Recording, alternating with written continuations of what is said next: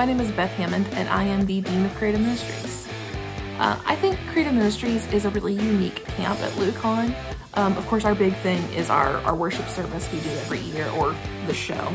The kids get to spend all week learning songs and dances and skits, and then on Thursday we get to lead the entire camp, all of Loucon, in a great big creative worship service, which is a lot different than a lot of people have experienced in the past. I think another important aspect of our camp is just how close-knit our community is. Campers have always said that, you know, they have friendships that last well beyond camp, and they come back year after year to see their friends again. And even the counselors, most of them are former campers, and they've all felt some kind of call to serve here. We have our own traditions in Creative Ministries. We have our annual themed costume day, and then we also have our Blacklight folk dance every year after our performance.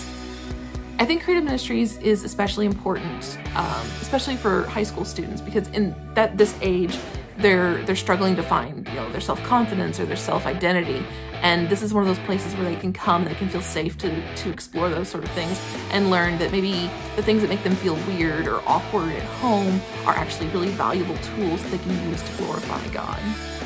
I've had campers in the past come to me and say this is the first time they've ever really truly felt seen or validated, or in some cases even loved, because of, you know, how they are. And so this is a chance that they get to shine and to blossom.